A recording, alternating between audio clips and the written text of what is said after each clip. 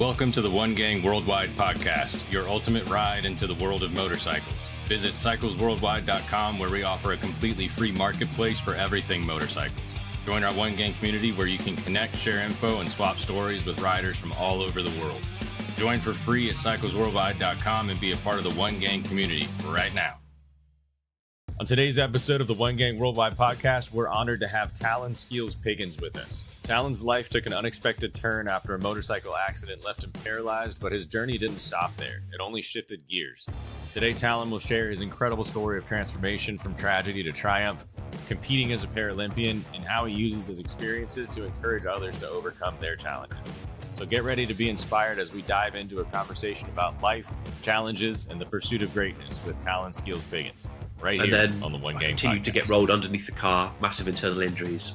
And then I came out the back of the car and I was still alive. And yeah. And in one moment of time, I've gone from this sort of PE teacher living the dream, living in this beautiful city of Bath, having this wonderful girlfriend, to somebody that was just broken.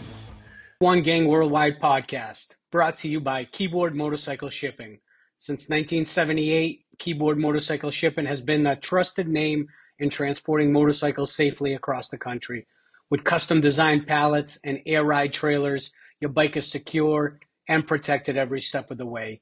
By choosing Keyboard Motorcycle Shipping, you're supporting a dedicated small business that prioritizes quality and customer satisfaction. Ship with a peace of mind, knowing your motorcycle is in expert hands. Visit keyboardmotorcycleshipping.com for more information. Now, let's dive into today's episode. All right, guys, welcome to the One Gang Worldwide podcast. We got an awesome one today. Talan Skeels-Piggins. He is an executive coach, children's author, athlete mentor, double world champion, Paralympian, and a public speaker. This is going to be an excellent show. We've been looking forward to this. So thank you so much for joining us, Talan, and welcome to the show. Thank you very much. We're excited to be here.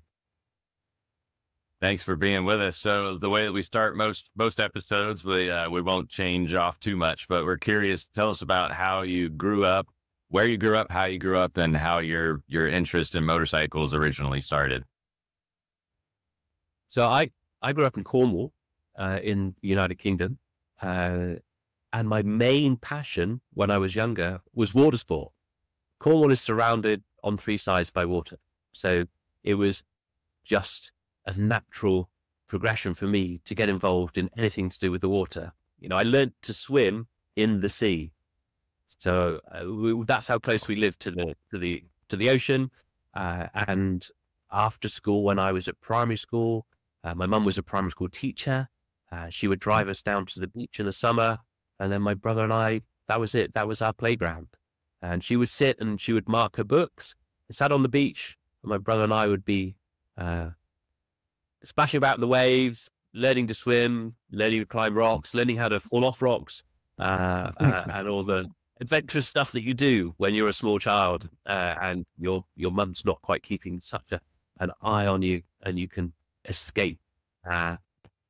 I suppose I got into windsurfing and surfing, and that was really exciting for me. And then we had bikes, obviously, and that was really enjoyable. And then there was always this other aspect of motorcycling. And we had cousins that lived on a farm, and they had dirt bikes, and when we were allowed to ride on them, it was an incredible thrill. And I always used to look forward to going to see them, to go and see Jeremy and Keith and have a go on their motorbike. But unfortunately, we'd had a number of relatives within the family, elder relatives that had passed away due to motorcycle accidents. So it was a big forbidden thing to ever ride a motorcycle on the road. And so it was there. It was something that we weren't allowed to touch, but it was exciting, but we weren't really allowed to go there. And it was like that forbidden fruit. Yeah. Wow. So you did come from a motorcycle family per se, right? I mean, basically you had members of your family riding bikes at that time. So you were kind of around it at an early age. Yeah. Well, my great uncle Chippy, he was the first motorcycle policeman in the area. He was he was like Chips, I guess. Did anything happen to him on the bike, or was he okay? But it was raining, always a raining pool. Sorry? Did anything happen to him, or was he okay on the bike? He was okay, but we had another relative. So my mum's side is from Cornwall. We go back to, I think, the 12th century. And the family was involved in granite quarry.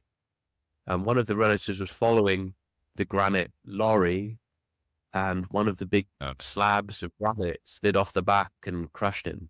Oh, wow. So that was one. And another time, years ago, roads aren't safe now, but obviously years ago, tires weren't that great, and there's a lot of rain in Cornwall, and another relative lost control in the wet and crashed and was tragically killed. So it was something that we were just basically forbidden for doing. And as soon as I could, I learned to drive a car, because living in Cornwall, you're very isolated. You live in little villages, and so to get anywhere, you really needed to have your car. And for me, windsurfing and surfing, I desperately needed something that I could use to get myself about. But also, I needed to transport my surfboard. I needed to transport my windsurfer or my sailing kit. Yeah. So it was more. It was better for me to pursue my sports.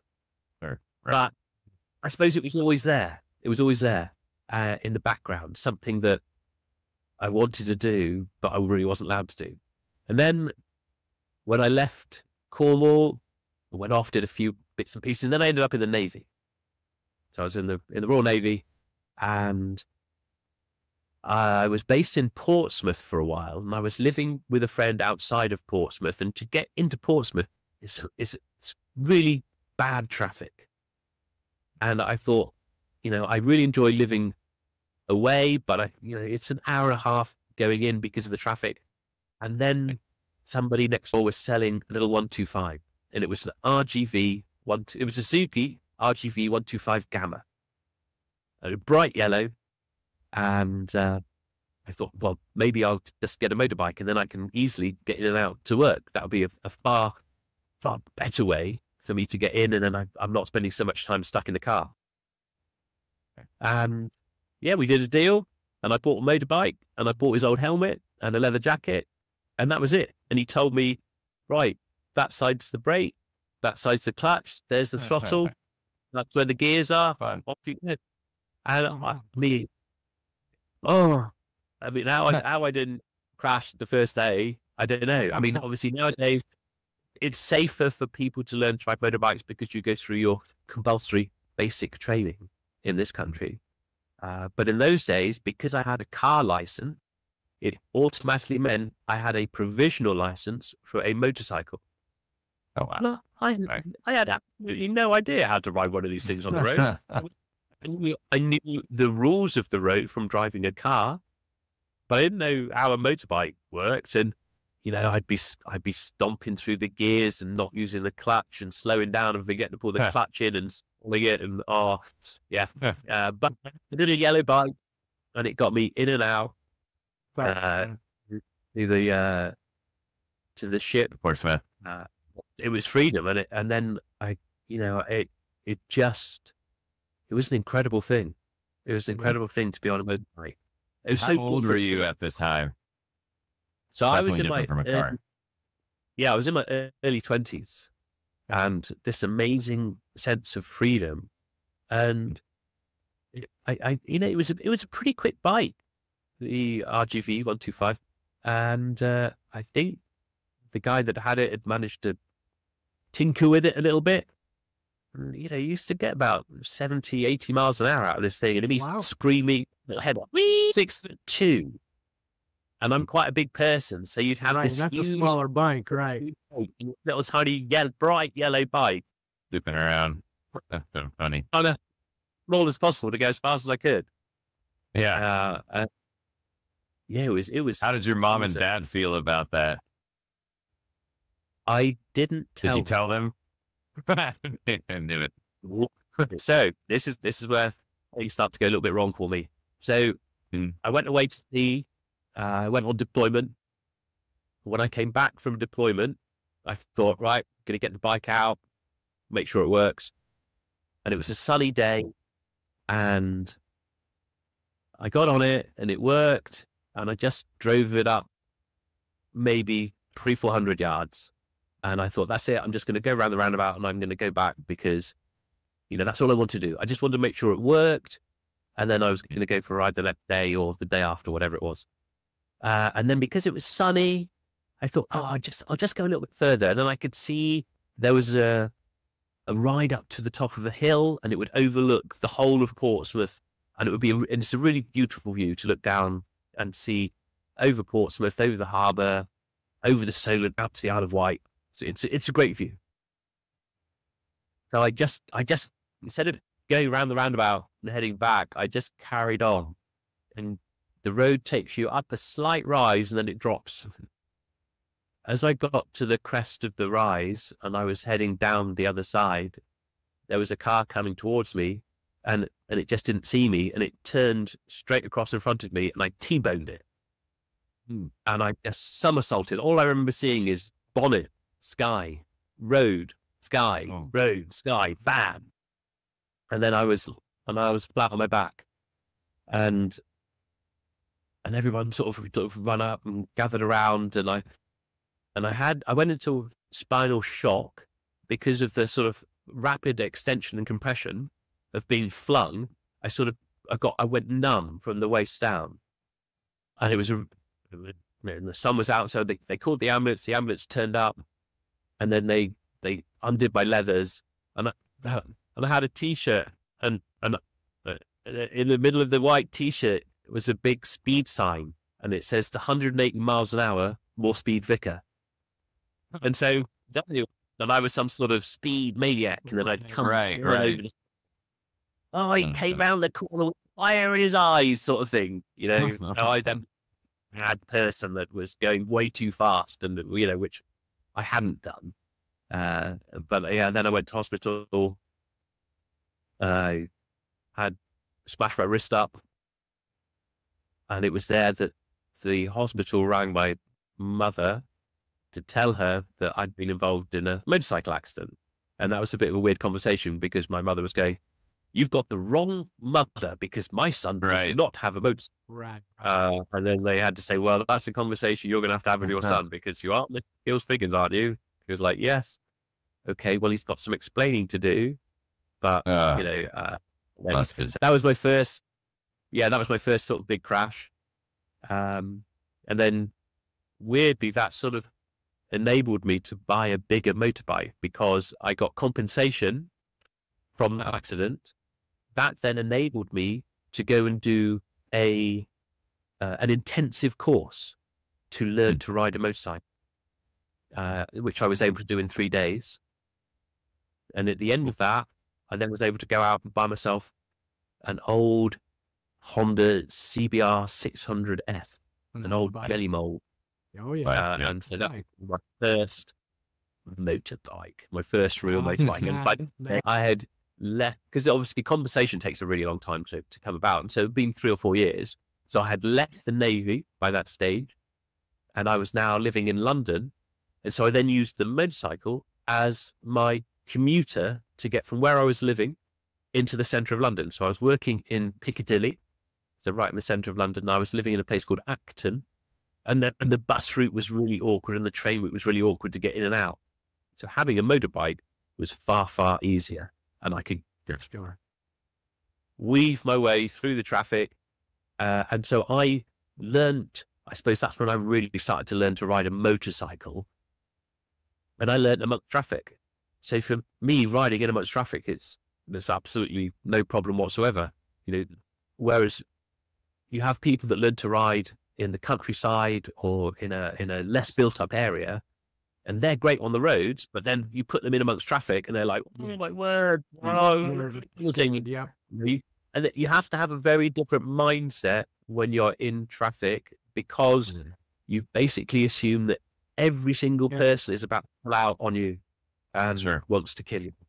And so when you're filtering, you have to be so aware of somebody has just stopped to let someone else pull out, and you get that sort of, the rabbit coming out the hole. And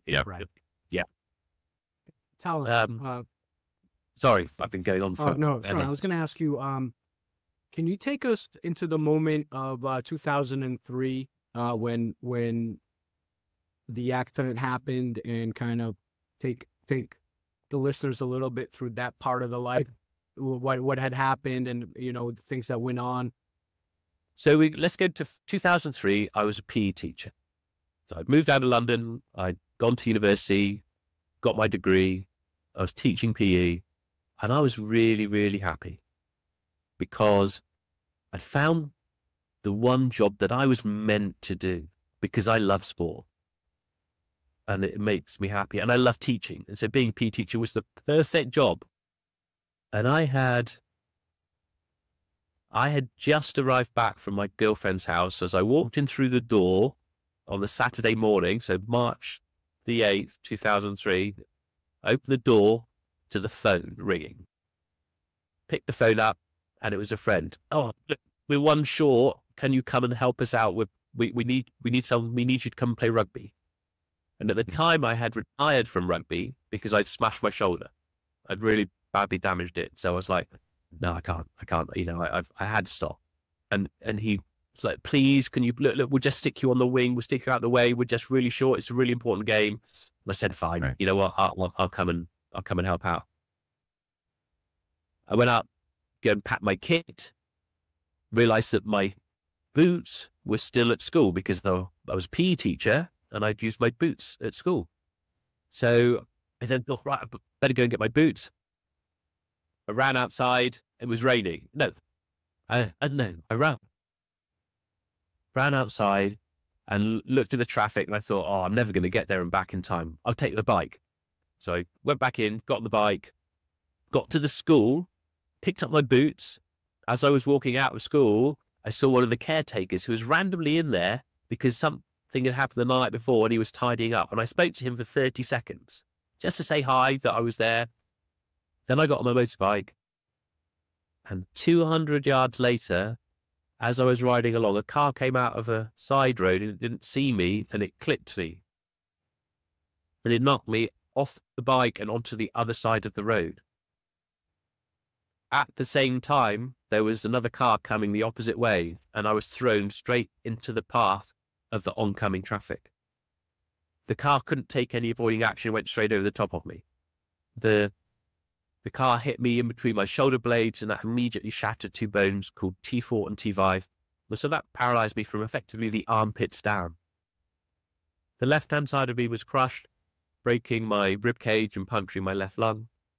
My head then got wedged underneath the car, and I was dragged down the road by my head, and that broke two more bones in my neck at C6 and C7.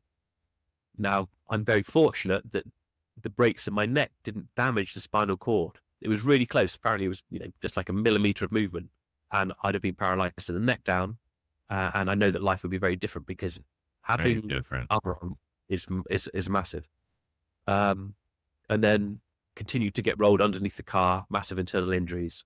And then I came out the back of the car, and I was still alive. And yeah. And in one moment of time, I've gone from this sort of PE teacher living the dream, living in this beautiful city of Bath, having this wonderful girlfriend, to somebody that was just broken. And somebody stopped and he came up, he said, "Are you all right?" And initially I was like, "What? You know what? I think I'm okay. I think I'm okay." But felt like I was bent backwards the wrong way. And I said, can you just pull my legs out? I'm bent the wrong way. And he said, "Mate, you're lying flat." And I sort of tried to move to get up, and I couldn't. And unfortunately, well, I say unfortunately, and I just knew in that instant of time I was paralyzed. I just knew it. I couldn't move. I had these really unusual sensations, and it was devastating. And I had to lie there, wait for the ambulance. And as the ambulance was arriving, it took 25 minutes for the ambulance to get to me. And during that time, I was bleeding into my right lung. I was filling that up with blood. And so when the ambulance arrived, I only had about half a litre of lung capacity left. And I lost consciousness. And then I was, in and out of consciousness. And it's all credit to the ambulance crew that they were able to stabilize me and to save my life, because the consultants subsequently have said that sort of accident, only 1% of people survive. Wow. And so I'm so fortunate that I'm here. I really, really am. And then I was taken to Salisbury. They have a specialist spinal unit. I was given maybe a 30% chance of surviving the next 4 weeks. Really? And then I was told that, I was in that consciousness, didn't really know what was going on, but when I did have enough about me to have a conversation, I was told that I'd been in this traumatic accident, I was paralyzed, I was never going to walk again, and then I'd be in hospital for 2 years because of all of the damage that I'd done internally. And yeah, I just gave up. I gave up then and there. I'm not going to try and make out that I was like, hey, I'm going to take this one on the chin. Right. I couldn't. Right. It was that the change was so immense, I couldn't cope with it. And so I asked them, I asked them to turn off the life support machine, to let me die. I couldn't, there was no way that I could cope being in a wheelchair. My life was sport. That was me. That's what I did. Right. I was, rolling around. I was doing stuff. What would I ever do in a wheelchair? I couldn't see the opportunities that were out there for me. All I could see was the impact of change. And I believe that people that undergo traumatic change, they often can only see that first initial bam, the change happens, and that's all they can see, the immediate after effects of it. And in fact, we only have to go back a few years, COVID, and so many people countries went into lockdown, and there was that change in everyone's life. And you remember that people were afraid. They were afraid of change. They're afraid of the unknown. And they couldn't see far enough ahead into the future to the fact that, we're back to normal now. Right. And so it is very difficult for us as human beings to process immense change in our life. And I can tell you from personal experience, it takes a long time. It takes a very long time to actually accept these changes. And to be honest, it took me 13 years to be all right about being in a wheelchair. 13 years. Even, as I progressed and I got better and I left hospital and I thought, yeah, I've got it sussed. I hadn't. Not even close to it. And it takes us a long time to accept the changes that happen to us in our lives. You have to begin the process. You have to take that first step. And that first step is allowing yourself to go through the sort of the massive fluctuations in emotions. The highs, the lows, oh my gosh, it is magnified when you have trauma. I was bouncing up and down and going to some very, very dark places in my mind. But I had to allow myself to go through that because that is part of that acceptance process. And, you go through the various stages of denial. And I tried to keep going. When I was first injured, I kept trying to go to sleep so that I could wake up and this all be a terrible dream. But obviously, every time I woke up, I was still paralyzed. Then you try and do the bit of bargaining. What if I hadn't picked up the phone that morning? What if I'd have taken the car instead of the motorbike? What if I hadn't stopped and chatted to the person at the school for 30 seconds? I wouldn't have been in that spot to get run over. With what ifs. Sorry? Yeah. How long were you in the hospital? Was it actually that 2-year expectation?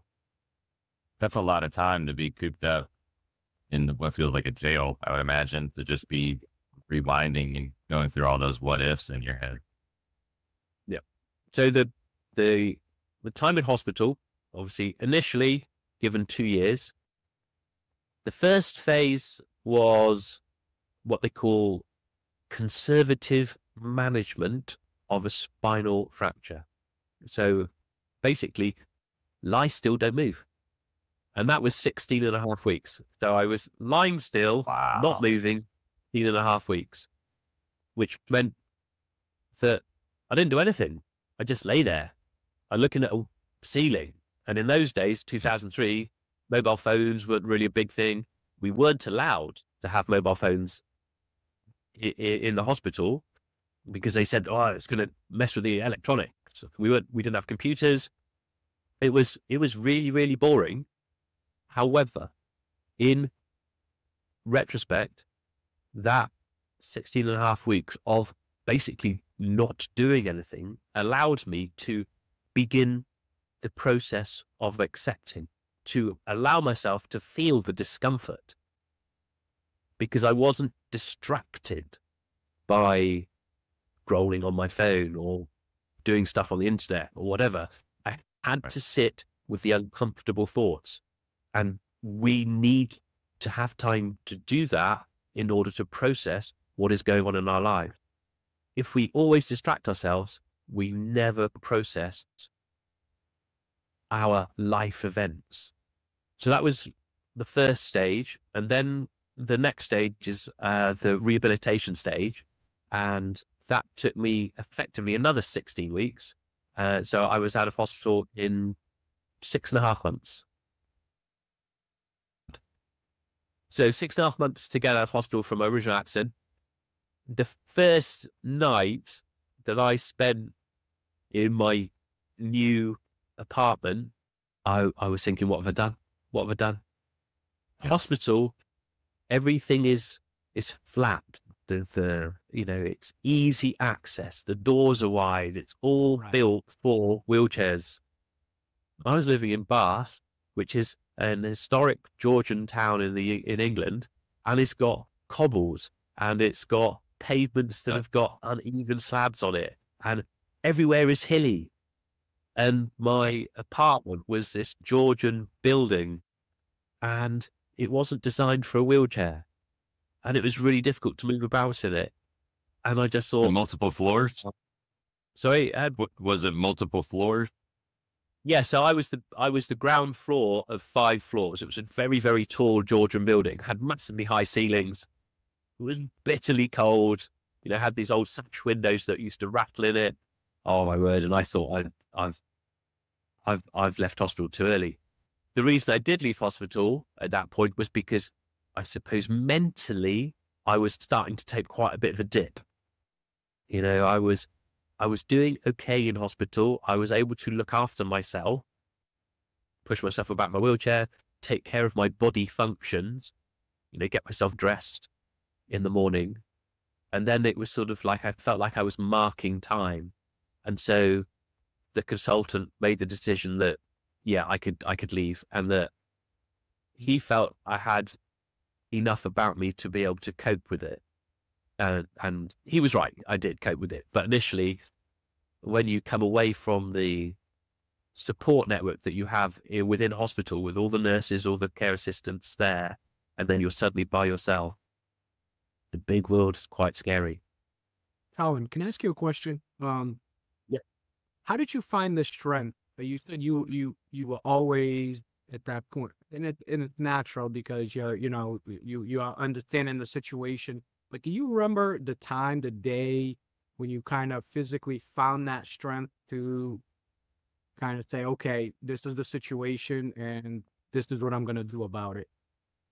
I couldn't tell you the day, But it was during my time of lying flat on my back at first 16 and a half weeks, probably towards, I don't know, maybe 10 or 12 weeks in, and all of the scenarios that you are replaying in your mind to try and mentally change what has happened in reality, and you realize that no matter what you do, you're still in the same situation. And that suddenly hit me like a ton of bricks, that no matter what I was going to do in my head, nothing was going to change the fact that I was paralyzed. And so then I had this decision of, well, are you going to be one of those bitter and angry people that remains resentful about the situation that you find yourself in? Or are you going to go out there and try and live a life? And it was a very uncomfortable conversation to have with myself, but because I had no and I had to go through it. And I think that if I was maybe distracted through the phone or through or the world of the internet, which people can do nowadays, I probably wouldn't have had that conversation, because I could have just distracted myself all the time. Distracted your mind, of course. Distracted my mind. And so, although at the time I didn't want to spend that amount of time in bed, I realized it was very beneficial for me now. Yeah. And it does make me really understand the importance of allowing ourselves to effectively be bored, and then allowing ourselves to have uncomfortable conversations with ourselves, because we can find solutions ourselves. Right. And that's what I suddenly realized. I was like, hang on, I found out the solution myself. And then the more I sort of started to look internally, the more I realized that there was like a whole support team inside of me, and they were all encouraging me to take the next step. And so I found this power, this energy that resided inside, and I call it the little person inside. And it's this power, this resilience that I believe lies within each and every person. Sometimes we just forget it's there. You know, we don't have the quiet time to look internally and have those difficult conversations with ourselves, and then find out, hey, you know, I don't actually have to look externally for inspiration. I simply have to look internally, because it's only ourselves that really knows what it's like to be ourselves. It's only you that knows what it's like to be you. No matter what I say, ultimately you will make the choices for yourself, and you will take responsibility for your own life. Thank you so much for answering. I realized question. it was my responsibility. Yeah. It was going to be up to me. And I started to change the narrative that I was telling myself, that I wasn't going to be a victim, that I was going to be able to take these steps forward. You know, and it comes down to even like really silly things, like choice of music. So there is a band that's called the Sugar Babes, and I don't know if you've ever heard of them, but they've got a song and it's called Stronger. And I used to listen to that song over and over again, because in it, it's saying, I'm getting stronger every day. And it is a positive message. And it's not so much this, you know, the song or whatever, but it was that phrase, I'm getting stronger every day. And that sort of became a mantra. It became something that I always told myself, that I was going to get stronger every day. And even to this point in time, I'm 21 years past my accident, I will always reflect at the end of each and every day, and I will ask myself a question of, what have I done today that has either made me a stronger person or made me a better person? That's huge. That's important. And I have to justify every day, and it might be weird, like today I've done nothing because I need what I call active rest, because our bodies get tired. And if you keep pushing it, you get to a point where you just totally collapse. Right. So there are some days where you need to say, do you know what? Today, I can't do anything. I just have to allow my body time to recover. And I'm not going to get on a phone and scroll, because that is distracting. I'm going to sit here, I'm going to relax, and I'm going to reflect upon what has happened over the past day, week, month. And I'm going to allow myself to go through all the really unpleasant conversations that I've been avoiding about myself, about situations which I found myself in, and I behaved in a certain way. And I'm going to check, was that the right way for me to behave? Or could I have done it a better way? So the next time I come to that situation, I'll know, keep my mouth shut, or to say something when I see injustice. So it became, it was that time in hospital where I couldn't go anywhere, I couldn't do anything. And then I had that really monumental and seismic shift in effectively my outlook in life. Appreciate you sharing that with us. That incredible story. That message is something that the entire world needs to hear, especially with the addictive nature of phones and how it's enabling the general populace to ignore themselves and that opportunity to self-reflect. And I can say collectively, we're unbelievably grateful that you made that shift, that you went from wanting to be pulled off of life support to a seismic shift, and your vessel now truly needs to be heard around the world. So it's like the perfect, Cinderella story, the narrative. It's amazing. And now I'm curious. So you go from that seismic shift, being just stuck on your back, staring at a ceiling, to then progressing to the point where you decided that you were going to tackle skiing again and get back on the slopes. Can you take us through that amazing journey and what that was like, both internally and also what the actual steps were to get back onto the snow? Okay, I was pretty, okay.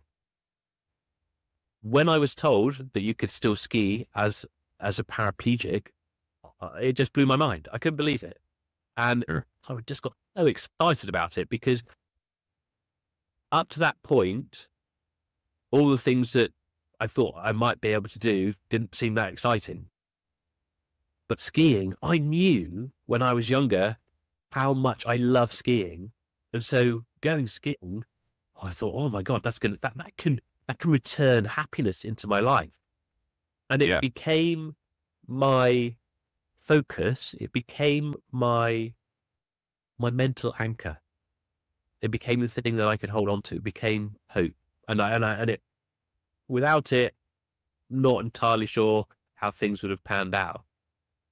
And not to interrupt you, but who told you that you could go skiing? Who was that voice? So it was a guy that came into the hospital for a regular checkup. So every 18 months to 2 years, as paraplegics, we go back to a spinal unit and we have a MOT, just like a car. And we get out. And whilst he was there, the nurses said, could you go and have a chat with Talan? He's really struggling. And he told me that being in a chair was going to be tough. It was going to be difficult, but there were opportunities. So he listed all the different things that he was doing. I've driven here today. I've got a girlfriend and I do this, that, and the other. Yeah. And well, I've just come back from skiing. And when he said that, I was like, what are you talking about? Thank God for that nurse. That's amazing. Yeah.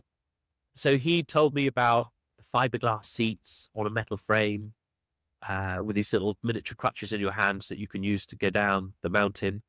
And that changed everything for me as well. And so that became my new goal. So instead of my previous goal was to become a head teacher, where that's now gone. Now I'm focusing on learning to ski, getting to the British team and going to the Paralympics. And then I found that there is a charity called Backup, and they take people who've had spinal cord injuries off to go and do interesting activities. And one of them was skiing. And I got on to the skiing trip, and that was 11 months after my accident. And normally you're meant to wait apparently at least 12 months before you go and do anything because of the damage that you've sustained. I ignored that. I'm off. I'm going skiing. And the first day I was assessed, and because I had no stomach muscles, they put me in something called a bi-ski. So bi-ski has 2 skis underneath it. It's low to the ground. It's quite stable. And by the end of the morning, I was absolutely flying around the mountain. And I was thinking about the greatest Red. I'm amazing at skiing. Racer. And then I found out that you can't race a bi-ski. You can only race a mono-ski. So I then asked to have to go in a mono-ski, but everyone said, well, no, you can't because you're a high-level injury. You just cruise around the mountain in the bi-ski. That's what you do, and you leave the racing up to people with stomach muscles. And so we had a bit of a disagreement, and then I finally ended up in a mono-ski, and in my head, I was just going to be amazing. And in the afternoon, I tried to ski this thing, and it was a total disaster. I couldn't go more than 3 or 5 yards without falling over. I was utterly, utterly rubbish. And I just kept falling and failing, and I was effectively wasting their time. And it took me about 6 days before I could go any further than 5 or 10 yards without falling over. And it was when I changed my thought process. Because sometimes when we're trying to do something, we already take ourselves to the end result, to that end state. So in my head, I'm already world champion ski racer. That's what I'm going to do. That's me. Correct. Well, I wasn't. I hadn't even allowed myself to be a beginner. I hadn't allowed myself to be present in the moment. And in the moment, I was a total beginner. And so on the 6th day, just realized that what am I doing trying to be a racer? I haven't even been a beginner. So I cleared my mind, any sort of preconception of what I could be, to allow myself to be in the moment and just allow myself to be a total novice. And I suddenly had my little breakthrough, and it was incredible. And I went, I don't know, maybe 400 or 500 yards without falling over, and I came to a stop. It was just over the moon. Be in the moment. Think about the process, not the end result, because the end result will come. But you've got to live in the now, not in the present or living in the past. You know, and I was also a bit living in the past because I used to ski and I could stand up when I was able-bodied, and I was pretty good skier. And so in my head, I was still, I'm really awesome at skiing. Yeah. And I'm going to become at skiing. But no. So yeah, that was that was a really important moment for me to realize, to be in the moment and be present. And then I went and joined the British team and watched them and skied with them. And we realized that I needed to individualize the sit ski for me, because sit skis, the mono skis, which are designed for racing, are effectively designed for people that have stomach muscles. So I don't have stomach muscles. I had to think of other things to do to overcome the design, was to account for the fact that I didn't have stomach muscles. So I needed shoulder straps. So we took a luggage strap off and put it over my shoulders, attached it to the back of the seat, over my shoulders and around my waist belt. So by shrugging my shoulders, I could put tension in the straps, which meant I could control my, so I could go left and right. got me in a development team of the British disabled ski team, and that was 14 months after my original accident. Wow. So, so much for the consultant saying that I'd be in hospital for 2 years. That's Because 14 months, wow, I'm in the development squad. So So competing, it's amazing. sorry. So I think it's amazing what we can do, how far we can go as human beings if we have the mental positivity, if we have that mental anchor to hold on to, and we trust and believe in that energy inside of us, and so many other people that, have had traumatic illness, they change their mindset, and then doctors are baffled as to why are they still alive. It's all to do with this. Yeah. Can I ask you a question? Like competing in the Paralympic Games, obviously it's a dream for a lot of athletes.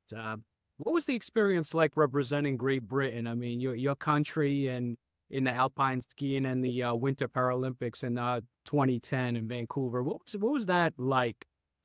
Because that is, we watch it on TV, and obviously you watch the Olympics and the athletes and everything they go through, but you actually did it, man. Can you take us and the listeners kind of through Vancouver, what all that was about, and what you did? Yeah, but for me, getting to Vancouver was an incredible achievement, because I hadn't qualified until the very last race. So I had all the pressures on me to qualify for this last race, and it was in December, and I had to perform. If I didn't perform in that one particular race, I wasn't going. So simply to get there was an overwhelming sense of relief. And then I felt both honored and humbled to be there as well. I felt very, very proud of what I had done to get there. And I felt sort of a weight of expectation upon me. And, I felt very proud to be there representing my country. Right. And those feelings can also support you, but then they can also really damage you when you perform, because in the games, let's just sound. So I ski with my shoulders, yeah. So I tip my entire body left and right. If I had stomach muscles, I would sit bolt upright, and then I would be able to move the ski underneath me, and I would push the ski down. But because I tip, I pushed the ski off the snow, and it was the Super G race, which was the race that I wanted to win. It was very, very icy. And so I was skidding all the way down the mountain because I struggle with the icy conditions. And I went across the finish line, and I thought in my head that I performed well and that I won the gold medal. And I looked at the leaderboard, and then I saw my name down in 25th place. And So close. oh my God, I was Were you devastated? I was totally devastated. I felt humiliated. I felt that I had let down myself, my family, my friends, my country. Wow. That and that I was worthless because of, you carry a feeling of pride. You carry the expectations of your country, of your friends, of your family, and then to not deliver it's brutal. It is brutal on you. And I went back to the athletes' village, and I was in tears, absolute tears. And it was only because the coach and I went through the race, and I talked about the fact that I'd given the best start that I'd ever done, that I was in the right place all the way down the mountain, that I had, gone as fast as I actually could. I could not have gone any faster. I gave my best. And that was the most important thing to the coach, that when it mattered, I had given my best. And so she said that she was really proud of what I achieved. because I had given my best. And, the more I start to think about it, the more I realize that, you know what, I can only control what I do. And what I did was the best that I could have possibly done. And so now I'm very proud of my 25th because I knew I couldn't have gone any faster. And, that was a great coach. That was 2010. Weirdly, the very next Super G race I took part in was the opening race of the next season. Right. And all the same people are there. So the Paralympic champion's there and, world champion and everything. But this time conditions are soft. And I like something different. Yeah. And I gave my great start. And I was in the right place all the way down the mountain. And I knew when I went across the finish line that I couldn't have gone any faster. And so I didn't even look at the leaderboard because I went, you know what? I'm happy where that puts me. I gave my best. Yeah. What type of speed were you reaching? Probably about 60 miles an hour. Wow. In that particular race, turns out I beat everybody by about 2 seconds. I went on to become European champion. Yeah. One race. Miles an hour. Another race, you give everything, you get the gold medal. So, so long as we give our best and you focus on that, you can always be proud of everything that you do because that's the most important thing. We give our best. And, it's a really important lesson for especially kids to learn that, there's only ever going to be one person that wins a gold medal in a race. But that doesn't detract from the amount of effort that you've put in to train for it and to compete at it. And that if you've given your best, you should be proud of whatever result you end up with. And that's the most important thing, that we give our best. Yeah. Everyone needs to hear that, kids and adults. We ask our son after his baseball games if he won his gold, if he put his best out, and he's 10 and it's resulted in an incredible attitude for sport. It has such power behind it. Talan ski dream, going through your comeback journey and documenting the entire thing, what was the most challenging part of documenting everything, and what impact do you hope that has on viewers? I suppose, let me think. The hardest thing was taking the first step. I think in any journey, first step's the hardest. Then the second bit is giving it one more go. When you get to the point where you're trying to achieve something and you come across this imaginary brick wall which is in your way and it's stopping you from moving forwards, and you're hitting the brick wall and you're trying and nothing's happening, nothing's changing. You get to the point where you say, that's it, I give up. And you walk away from the brick wall. But if you go back and if you try and give it one more go, hit that wall one more time, be amazed how many times that wall falls down and opens up the pathway to you. Because I know that there were a number of times where if I hadn't given it another go, I wouldn't have succeeded. And I would never have made it as a ski racer. Let's go, all the way back to the very first time I went skiing, and the first 5 days of me just falling and falling and falling and not making any progress. If on that 6th day, and there were some people that told me to go back in the bi-ski, if I hadn't given it one more go, I wouldn't have had my breakthrough. Then let's go, into the training and competing. I had a bad crash. I was helicoptered off the mountain, and I nearly gave up skiing. But I thought, you know what, I'm going to give it one more go. And I went back out and I found the enjoyment again in skiing. And then I had to rebuild it, because when you suffer setbacks within a sporting world, for example, there are two things you have to concentrate on. One is the physical side and one is the mental side. And I crashed and I hurt myself in this downhill race, and it took a couple of months for the physical injuries to go away, but mentally I nearly stopped skiing.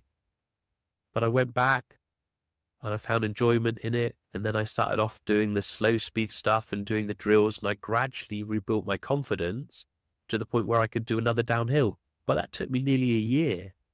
Wow. And it's sort of remembering that when our confidence gets a few hits, when it gets taken down a level, we also have to take a step back. We have to go and find the enjoyment again in certain things and then rebuild ourselves. And it can take a long time to rebuild our confidence.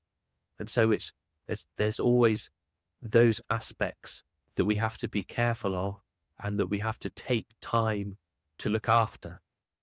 And then I suppose the hardest thing I had to deal with was at the end of one season, I'd risen to number 5 in the world. That's not bad, really. Not at all. That's pretty good. Then, at the start of the following season, my brother committed suicide. And that, Sorry, man, nearly destroyed me. Nearly. I still struggle with it, and he took his own life, and he was struggling with mental health issues, and he kept them to himself. And he didn't, my mum, my dad, myself, we didn't know anything about it. He was living in Australia, and he didn't say anything to us. Okay. And then I got a phone call, and I had to go and have professional help. There are some things that you just cannot deal with yourself. And we came and we talked about it. And I tried to, again, it's reframing it and looking at it, and it was realizing that it was his choice. No matter what, it was his choice. And I had to try and accept his choice in his life. And it was a difficult thing to do, but eventually I sort of managed it. But that whole season, I was rubbish. I stopped. I stopped in a race because mid-race, my brother's popped into my head. I started crying. I couldn't see where I was going. And I just had to stop. I couldn't even finish the race. And and this is why earlier I said that I had just one chance to qualify, because the year that everybody else on the team was qualifying, I was falling apart. And weirdly, I found motorcycling again. And that's what saved me. Nice. Talan, I wanted to ask you, can you get into a little bit about Talan's Trust and, your foundation that you started, and maybe tell us, the viewers and the listeners, a little bit more about the mission of the foundation and some rewarding moments you experienced through your initiatives? Well, the T4 Trust was really set up to try and help me to do normal things. Because when you're in a wheelchair, or when you're paralyzed, anything that you would like to do, there's a whole new world of adapting things in order to do it. So I grew up in Cornwall. I love surfing. So I wanted to get back to surfing. So we helped to develop a frame for me to lie on. So because I'm a high-level injury, when I lie on a surfboard, I lie face down on it, and I can't arch my back to lift my head up to paddle. So we built a frame that lifted my chest off the board. It supported me at the side, so it stopped me falling off the board, and it enabled me to go surfing again. And then we donated that to a surf life school. And hopefully they've been using it to teach other people who are paralyzed or who have severe balance issues how to be able to go surfing again. We also looked at other different sports, and we started working with a company called Mobius. This is obviously, I don't know, early 2000s, about kiteboarding and using a 3-wheeled buggy and a kite to go up and down a sandy beach, and figuring out all of the different ways that could work. And then looking at traveling. And so at one time I went to the edge of the Victoria Falls. So the trust had helped me to go there, but I showed how it was possible to get from the edge of the Zambezi River, because when I first arrived, the guide said, "Oh, well, no, we can't take you across because you're paralyzed. We don't take anyone in a wheelchair across." But we found a way of them helping me go down the steep bank into a little dugout canoe. We paddled across the river to a little island. They got the wheelchair out. I sat in the wheelchair. They dragged me backwards through the sand. I had to get lifted over a couple of trees that had fallen down during the wet season, and then get back in my wheelchair. And then I got bounced over loads of rocks, but I got to the edge of the Victoria Falls. And they thought that was the first time that someone who was paralyzed had ever got to the edge. So it changed two things. One, it was great for me because I finally got there. And the other thing is that the guides knew the next time someone came along in a wheelchair that they were going to be able to get them to the edge. It was difficult.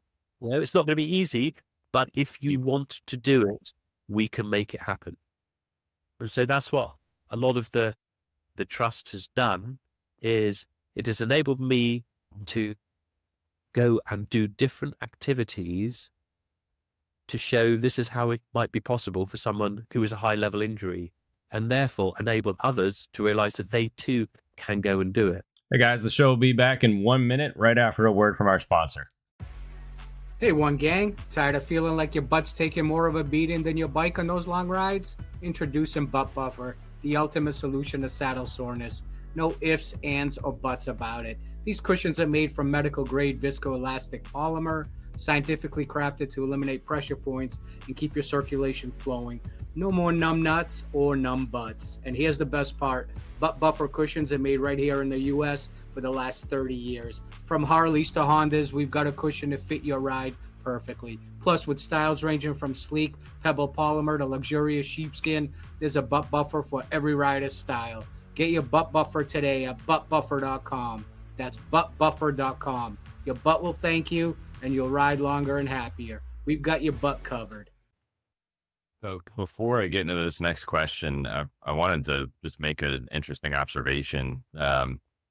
Talking about controlling what you can control, and others are going to make their own decision regardless of what information you provide them. To speak to you and your character, it's interesting to listen, because that seismic shift that you went through in the hospital, going from take me off life support to I want to go skiing, that incredible shift that you went through.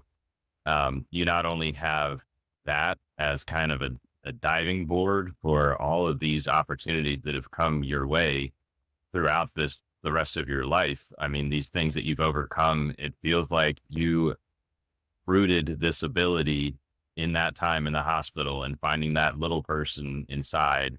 I just keep going back to that when I'm hearing about your skiing adventures and your ability to overcome hardships and going through what you went through with your brother. So now you're not only able to connect to that little person, but you're also, as a motivating factor, you're honoring your brother as well. So with that as kind of a preface going into one of the craziest things about you, you in 2012, being the first paraplegic to be awarded the ACU road race license for solo, going from that to racing able-bodied racers and competing in the disabled world championship. It's mind-blowing. It's so incredibly inspiring. And I'd love to hear a little bit about that journey, internally and what transpired as in that part of your life, getting into that and going through it. Well, as a biker, you generally, the first thing that happens when you have a crash is you go, how's my bike? And can I get back on it? And I went through the same initial thoughts when I was first run over, but then those thoughts got very rapidly put to one side when the enormity of what happened to me became apparent. But then there was always this little thing in the back of your mind of like, oh, I wonder if I could ride again. But I dismissed it because it was just too difficult. It wasn't going to happen. And then one winter, I was on a snowmobile. And it's a bit like sitting on a motorbike. And Sure. I was getting on the snowmobile, and this thing was shaking and wobbling underneath me, and I was still staying on it. And I thought, you know what? When I ride a motorbike, it was far easier than this. It's not trying to shift little grooves, you know, the front skids or whatever they call them. They drop into a track and they shift. And I was thinking, this is really hard. This riding a motorbike's a lot easier. I wonder if I could ride a motorbike again. So then I started to dwell on that idea, and I started to think about it, and I wondered how I could possibly do it. And I went onto the internet and I looked up and I researched, and I found that there had been a couple of people that had actually ridden a motorbike having been paralyzed, and I saw what they did. And so I went out and I thought, that's it. I'm going to go and buy a motorbike. I'm not going to tell anyone because I don't know if it's going to work. So what I don't want to do is build everybody up, get everyone excited, try it, fail. In the water. Yeah. So it was just a total secret. I went into the showroom, and this is in 2008. That time, I was looking at motorbikes, and I was thinking, well, I had a 600, you know, maybe that's what I'll get. And then my eyes fell upon a GSXR 1000 A6. Probably. And I think that's the one for me. Let's if I'm back on a bike, let's get back in style. And so I bought the most impractical motorcycle possible. Got it adapted, took it to an airfield. I had my godson, his mum, and his sister, and it was just the four of us. We went down the corner of this disused airfield, and I just tried to ride. And it worked. And for 5 minutes, I was riding a motorbike again. And then I fell off. But in those 5 minutes, I realized it was possible. I just had to figure out the starting and the stopping. So I had the little landing legs that were on an actuator. But I found it really difficult when you were riding along with the sort of the back legs down with little skateboard wheels on it. It changes your steering from bike to trike. So if you want to go left, you turn left. Whereas once you get up to speed with the motorbike, you do counter steering. If you want to turn left, you actually weirdly turn right. You know, you do it intuitively. So I found that very difficult, the starting and the stopping, and not knowing if the legs were up or down or what.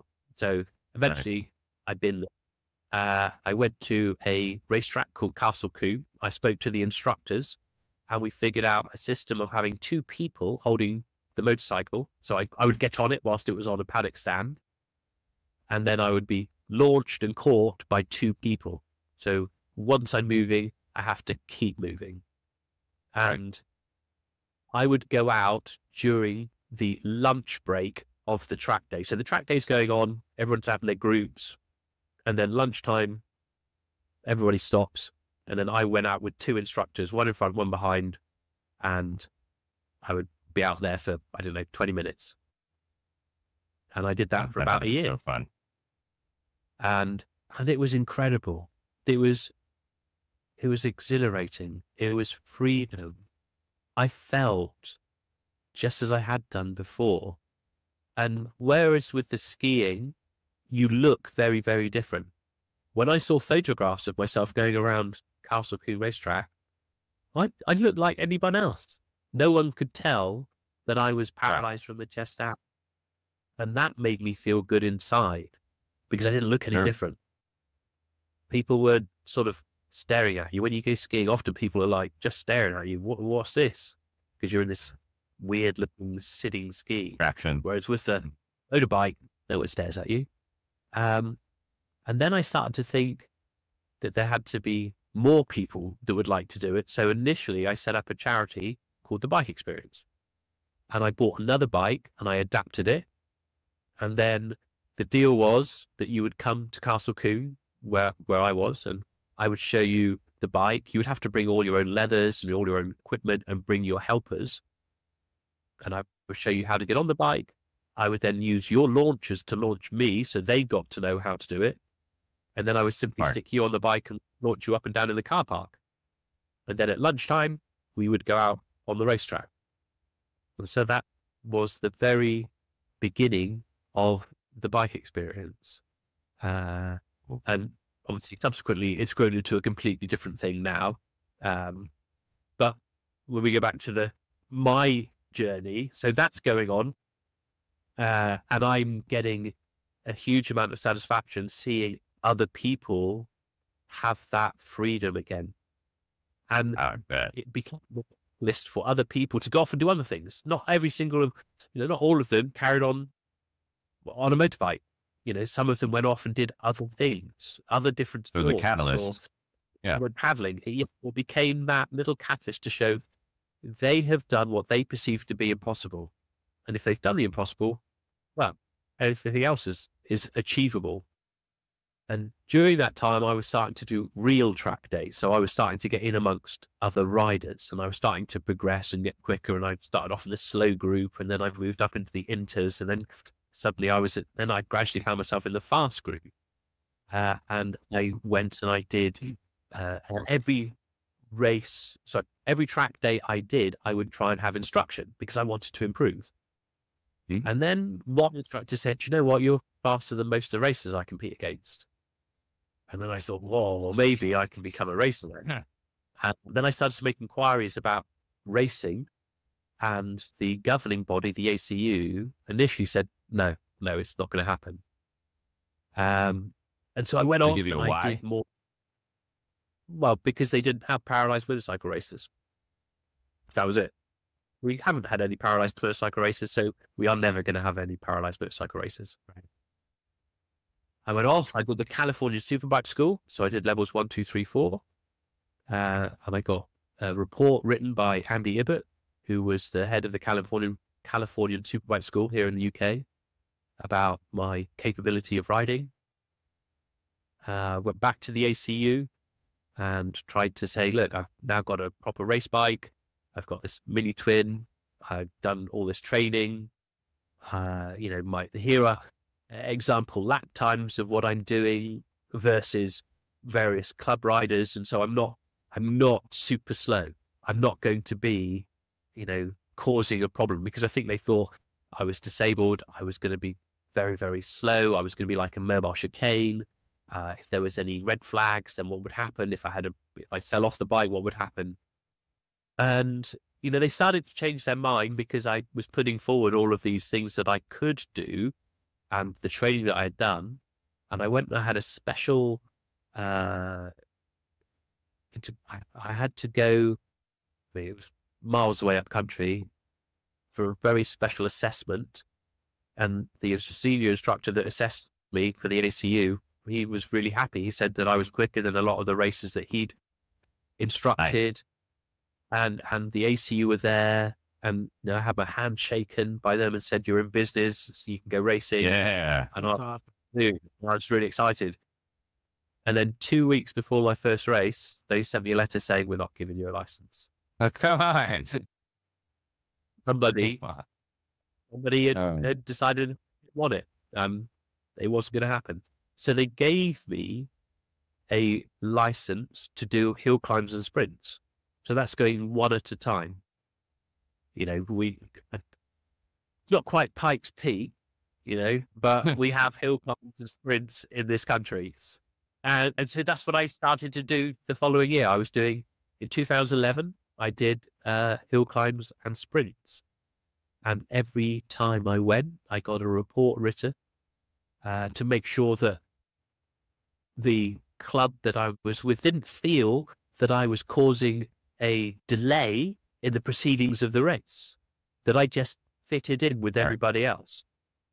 With all those written reports, I then I was able to contact a chap called Dave, and Dave was running Club Thundersport, and he and I got together and we wrote a proposal to the ACU, and he said that he was happy for me to go race with his club and that he would take responsibility for me. And finally, the ACU allowed me to have my license, but there was caveats. I was only allowed 72.5 horsepower. I could only race at circuits where there was minimal grappled traps. I had to have the permission of all the racers before I could race. And if anybody, either a racer or a marshal, objected, I wasn't allowed to race. Did anybody? Was that not? No. No, I went to the front race, and that was an eye-opener, because I'd done track days, so I was like, yeah, I know about race circuits. But when I went to the first race meeting, it was a completely different ballgame. You know, there were motorhomes there, proper set. Right. It wasn't just a couple of mates at the back of a Ford Transit van, you know, with a little generator. It was a totally different animal. The racing, oh my gosh, and it was so intense. Awesome. And at the time, you know, I was very, very new to it. I slept in my van next to my motorbike, which was the back of my van. I borrow tire warmers. I had to borrow a front paddock stand. I was a total baby. I was completely out of my depth as far as what it needed to be a racer. Right. Sure. But they made me start from the pit lane. So came to my first race. I was in the pit lane. Everybody went, and the marshal waved his flag. Sid, he waved his flag, and off I went at the very end of the race. And what? So everyone had cleared the first corner. I joined the race. I was last. But by the end of the race, I'd caught up and I'd overtaken 9 bikes. Wow. So then, you're not actually as slow as we thought you were. We'll let you start from the back of the grid. So then I was allowed to join the race. So everyone goes on the grid to form up. I would go to pit lane. Everyone would set off on their sighting lap. I will then join from the pit lane. I've got 2 people waiting for me at the back of the grid. And as everybody else gets themselves lined up on the grid, I make sure that I'm slow enough that everyone's ready. I come and I get caught. And then the person at the front moves out of the way, and I'm just held by one person who holds the back of the motorbike, keeps me balanced. And then then the race can start. And I join the race from lights out. By doing that, I was able to gradually improve and get quicker. And I became a national level of racer. And then I got my ACU race instructor's level as well. So then I became a race instructor for able-bodied riders. But also, the most important is that it established a pathway for other people who were paralyzed to get into racing. And now, because for 3 years, I kept a totally clean sheet, didn't do anything wrong, didn't have any crashes, didn't have any incidences. They then sort of allowed me to have a big capacity motorcycle and opened up more circuits. And now, if you are paralyzed in this country and you want to become a racer, you can just go to any club you want, do your license with everybody else, and race any bike you want. So if you want to race, 2-stroke, you can go out there and you can go and race a 2-stroke. But if you want to race a 1000cc, 200 horsepower animal, you can go and do that as well. And you there was did no that. 100% integration within this country. And I suppose that is one thing that I'm really, really proud of, is that Amen. has facilitated so many others to get it, and not just now this country. So when I first did it, I was the first paraplegic, complete paraplegic to race. And the FIM, they were looking at what I was going to do, and everyone was ready to stop what was going on. But like I said, I kept a clean sheet, kept my nose clean, and it facilitated other countries to allow racing to happen within their own federations. Now, some countries, France, Italy, Spain, the disabled riders compete in a separate championship, and you either race a 600 or 1,000, which is great that they have a separate championship, but my whole idea was full integration. Yeah. There was no difference. In Holland now, we've got a rider, and he competes in able-bodied. Finland, there was another one. America, they have full integration as well. So the charity that I set up, Experience, had an American who was over in the UK. His wife was working, Mike, and he went back to the United States, and he set up the Bike Experience USA, along with a number of other disabled motorcycle, avid motorcyclists who are disabled over in the USA. And so you've got the Bike Experience USA, and you've got racing going on. And again, it's full integration. And to me, that's the most important thing. It doesn't matter if I don't win a race, because when I go out and I'm competing alongside everybody. I'm not being segregated. It doesn't matter if you're paralyzed. Yeah. I have won a trophy. I have managed to get third from the back of the grid. So it's not saying it's not possible.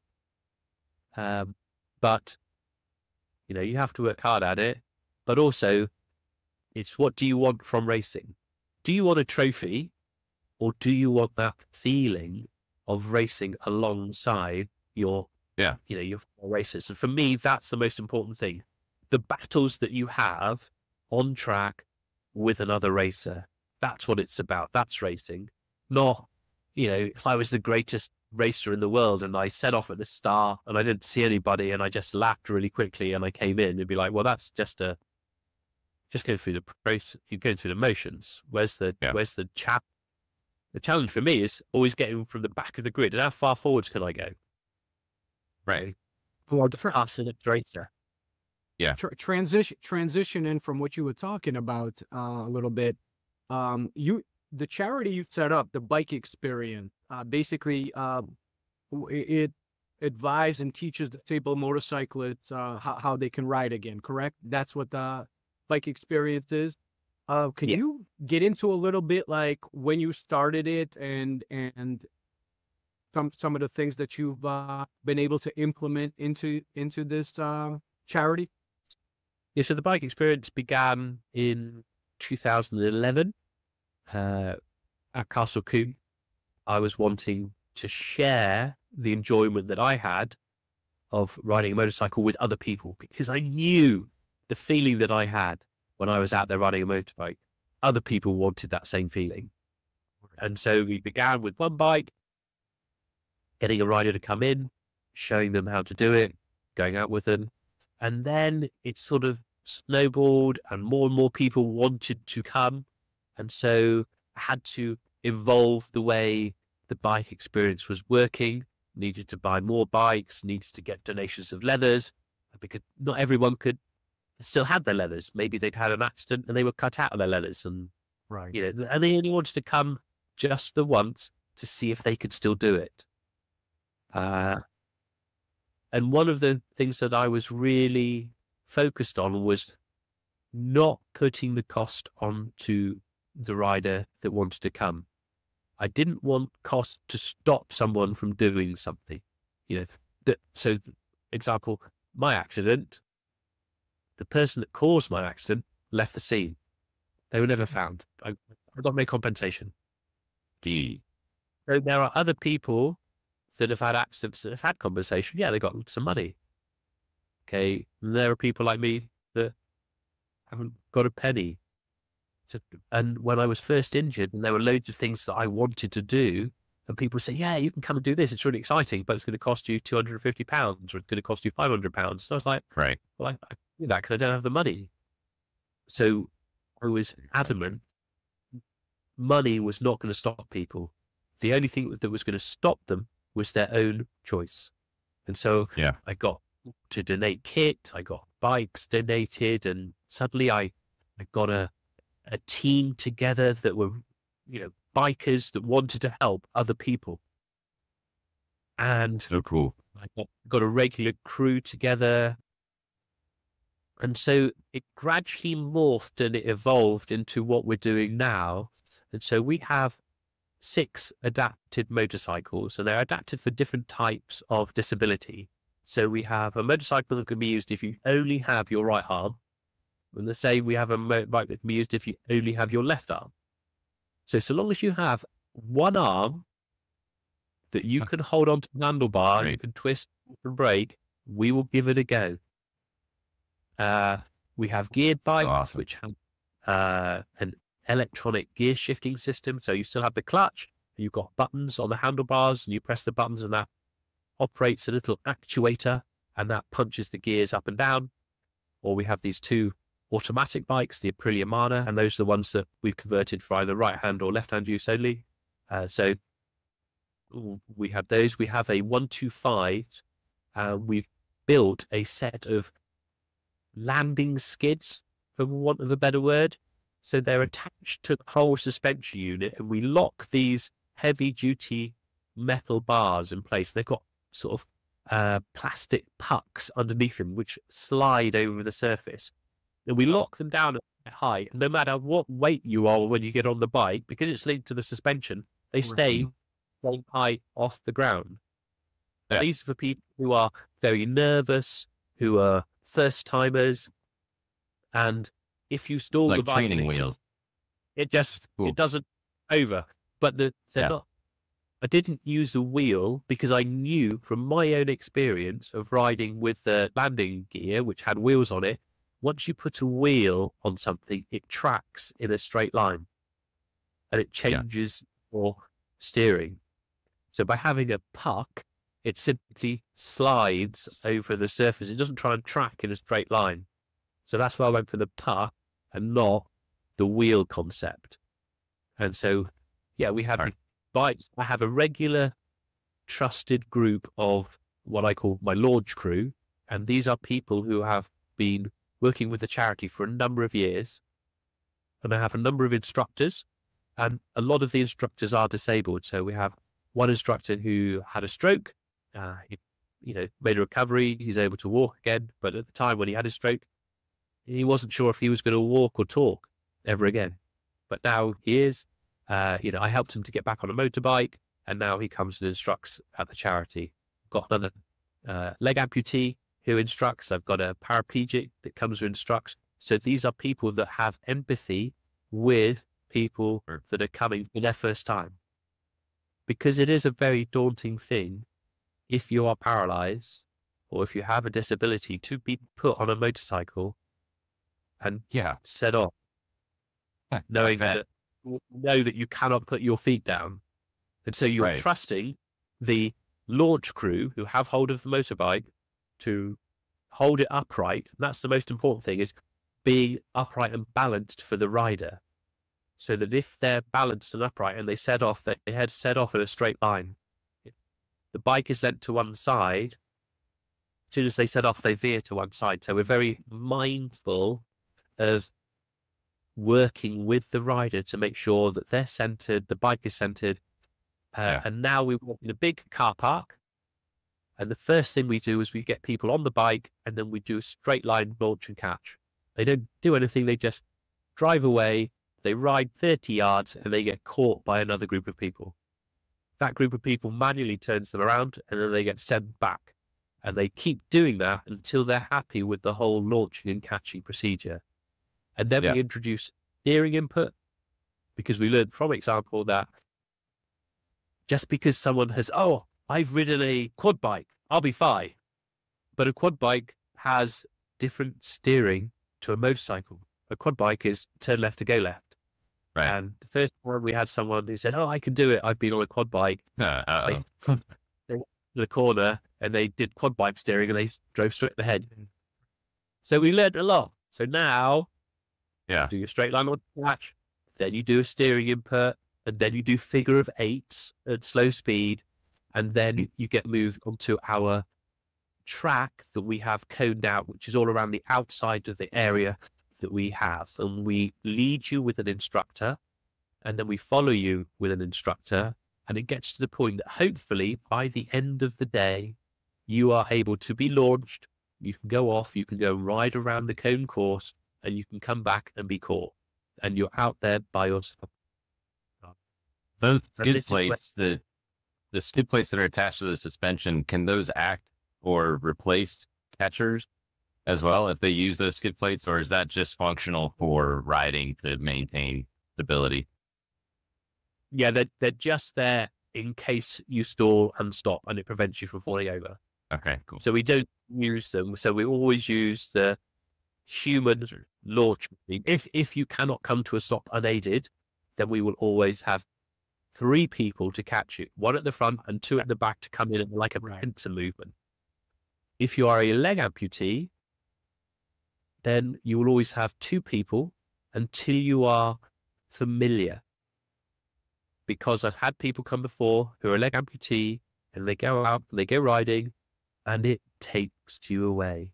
It takes you back to the time before your injury. Lions. And Yeah. people have come and they've just been smiling, and they've gone and put a leg out, and it's no longer there because they forgot that they were a leg. Wow. That's insanely powerful. Yeah. Man. And the important, and when the rider is finally doing their little laps by themselves, I often speak with their family because I'm not always very popular with the family to begin with. In the beginning, right? One, not a motorbike, of which it may have been the cause of their accident. So then I go and chat with them, and I ask them, what do they see? And they say, well, I just see a motorcyclist. I said, yeah, do you see a disabled motorcyclist? They're like, well, no, I just see Billy or Susie or whoever it is. They're just a motorcyclist. I said, exactly. And how do you think they are feeling inside? And they go, yeah, they'll just be feeling just like a motorcyclist. And I said, and that now is their moment, which will be a catalyst for them, because they, as they are riding around, have totally forgotten that they're an amputee, that they've got MS, that they've got cerebral palsy. What an impact. It is. And it is truly a magical experience. And, you see the difference in that one day from when they arrive, especially if it's their first time, and you can see it in their eyes that there is fear of the unknown. There is doubt in their own ability. But when they leave on that day, they could move the earth if they tried. They could, they could change the sun's orbit by simply looking at it. That's how they feel. Just from the smile alone. Yeah. It is incredible. And you can see it. They come in, and when they crack the visor, you see a light burning brightly in their eyes. It's got to be a powerful thing. Wonderful. That aspect has to be so overwhelming to witness and be a part of. And you've been able to engage in public speaking around the world, communicating messages and advice. And I'm curious, what main messages are you trying to convey in those engagements? And also just in general, what advice would you give to people that are looking to overcome obstacles?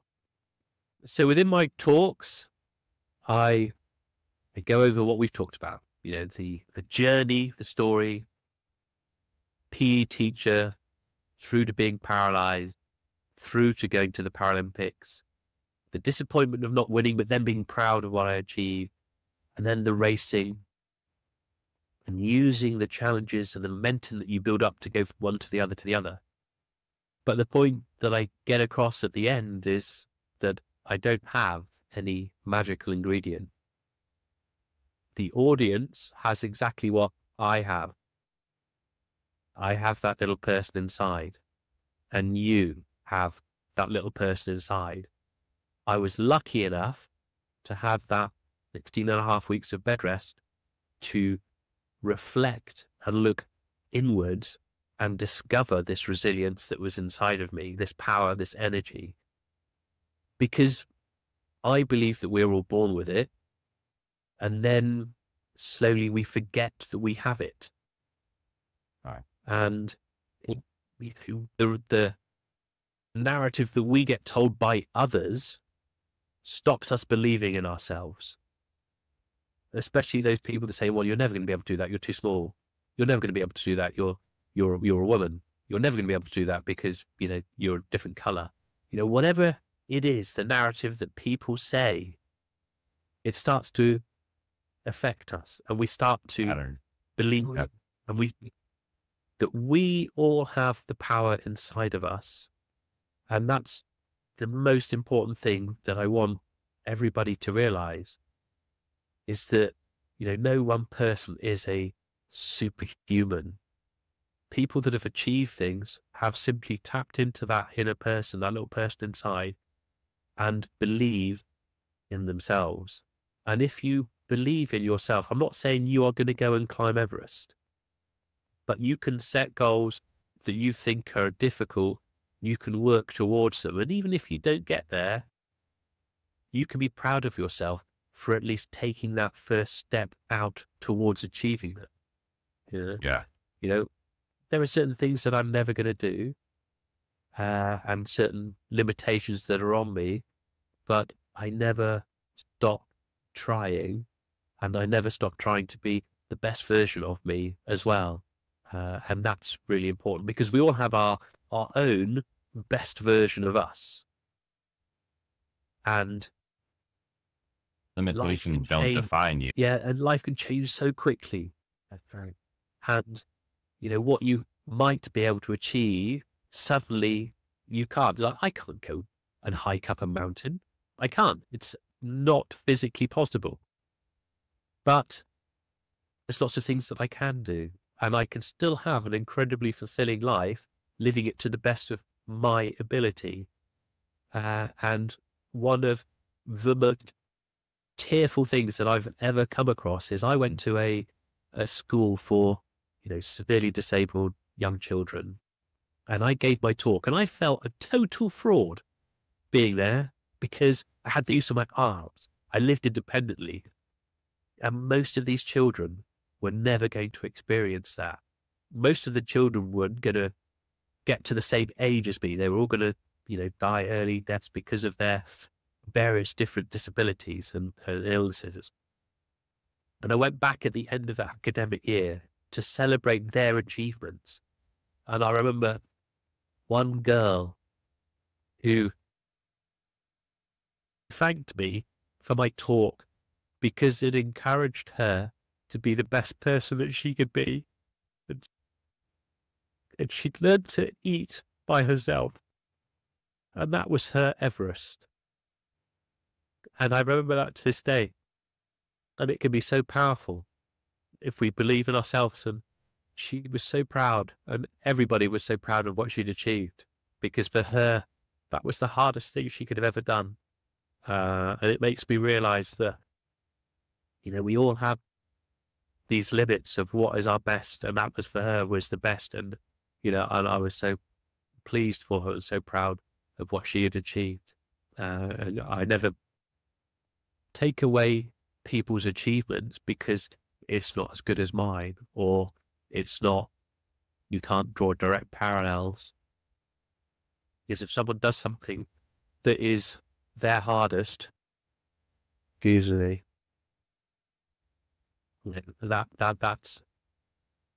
that's all we can ask for in life, and they've given their best. Yeah. Sorry. No. It's still, that was awesome. yeah, That was amazing. the happy tears for this really amazing. You know what's amazing? Just for Ben and I to sit here and listen to the things that you laying in bed, staring at the ceiling for such a long period of time, to what you were able to accomplish by the power of thought and belief. and the things that you have brought on to others to help others, from, skiers to riders to basically everything imaginable. And now even speaking with kids and telling people the story and being able to share it, it's absolutely amazing. I wanted to ask you this. It seems like you never stop challenging yourself, which is absolutely amazing. And that's what I get from this. Like you're always, every time you feel like you got somewhere, you take the next step to go even higher. So, looking ahead, what are some of the goals, some of your goals, aspirations for the future, man? Because you're like Superman. I swear to God. Both in terms of like athletic endeavors, your work advocacy with your charitable events. Well, what's on the horizon with you? So I have a few things that I need to do. One is to write an adult book. Not that sort of adult book, but a person side for children. So it's a motivational book for 6 to 13-year-olds, because so many people write inspirational books for adults. But what about the kids? Why don't we inspire children at an early age and see where they could have got to? It's all very well inspiring people at the age of 50 or 60, and maybe they might be saying, oh, if only I'd known that when I was 13, I might have taken a different path in my life. So I've written that book. The plan is to try and write a proper long book that can be read by, adults about the journey that I've been on to help them. To hopefully be the catalyst that causes a change in the narrative that they tell themselves, and they go on to achieve whatever they can. There's your title, catalyst. Then, because I love doing things, and I obviously love doing things the hard way, I've decided that I'm going to try and sail around Great Britain. But like other sailors that are paralyzed who have done it in adapted boats or adapted craft, I'm doing it in a standard 34-foot dock. Wow. I'm going with called Neil, who's a leg amputee. He lost his leg through diabetes. And so the two of us have effectively one partially working leg between us. And we're going to try and sail all the way around. So we're going to go around the outside of Ireland and over the top of Scotland, which hasn't been done before. And we'll be setting off on the 20th of June. And attempt. Now, I'm not going to say we're going to succeed, because it is actually really quite difficult. Are you documenting it?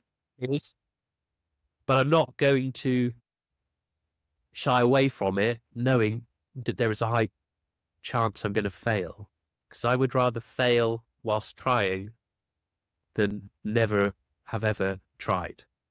Amen. Absolutely. Are you documenting this trip? Is that the goal? You guys going to plan to try to document it to put a documentary together?